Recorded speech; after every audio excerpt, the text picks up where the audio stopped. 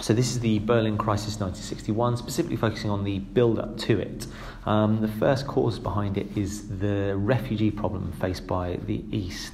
Between 1949 and 1961, you've got approximately 4 million East Germans leaving to the West and heading over for a better life, better economic and political opportunities in West Germany. As well as that, you've got this idea of a brain drain, where the fact is that the really intelligent people within the East, the skilled craftsmen, the high-skilled jobs, they are all moving to the West, and that's having a massive impact on the economy of East Germany.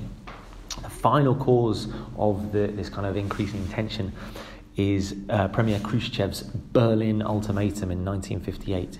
He puts forward the idea to President Eisenhower that all Western troops need to leave the city of Berlin and it should become this neutral, free city. The key events of the Berlin build-up are then 1960, the Paris summit. Khrushchev and Eisenhower are due to meet in May 1960. However, the summit never takes place because a week and a half before the summit, the Soviet Union shoot down a US spy plane that's been flying over the Soviet territory.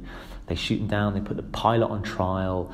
It's detailed quite interestingly in a film called Bridge of Spies, well worth watching to kind of give you a bit of an understanding behind what happens.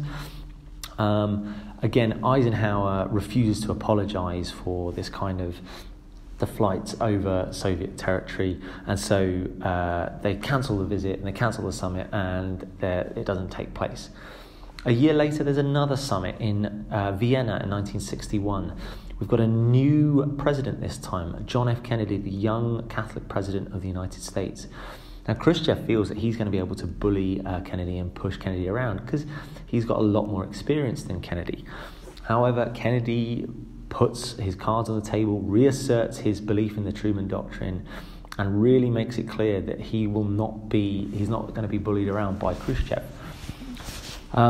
So, because of this, the consequences from this are on both sides, both in the US and in the Soviet Union. There is a massive increase in defence spending. Defence budgets go up significantly. They talk about putting lots more money into their defence budgets so that they're clearly showing they're preparing for conflict between both the USA and the Soviet Union.